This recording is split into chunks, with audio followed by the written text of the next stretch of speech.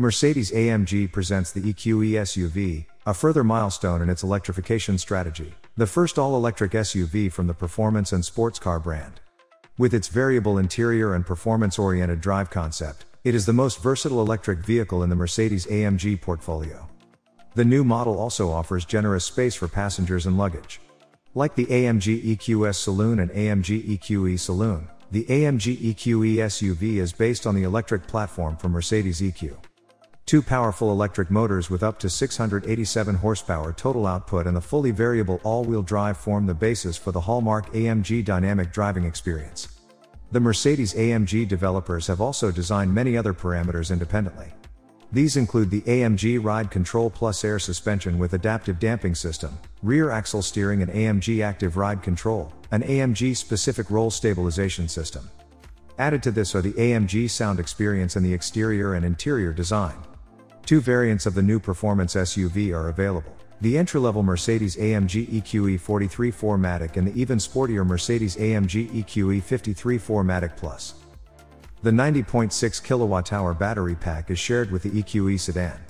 Mercedes estimates that the longest range EQE SUV variant will travel 550 km, or 342 miles, per charge using the optimistic WLTP scale, plan on 300 miles or so for EPA ratings. That comes up short on the sedan's 660 km WLTP rating, given the crossover's height. Still, the EQE SUV will be capable of the same 170 kW DC fast charging as other Mercedes EQ products, enabling a 10 to 80% charge in 32 minutes. On a household 240-volt wall box, Mercedes says a 10 to 100% charge happens in 9.5 hours. Added to this is the highly resilient thermal concept, which allows repeated acceleration maneuvers with consistently high performance.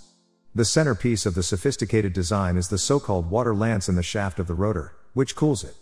Other AMG-specific cooling elements in the cooling circuit include special ribs on the stator and the needle-shaped fin structure on the inverter, which is made of high-performance ceramics. In addition, there is the transmission oil heat exchanger.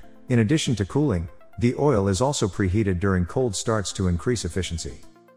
The AMG Ride Control Plus suspension with air suspension and adaptive damping system is based on 4-link suspension at the front and multi-link independent suspension at the rear, each optimized with AMG-specific wheel carriers, suspension links and anti-roll bars with greater rigidity.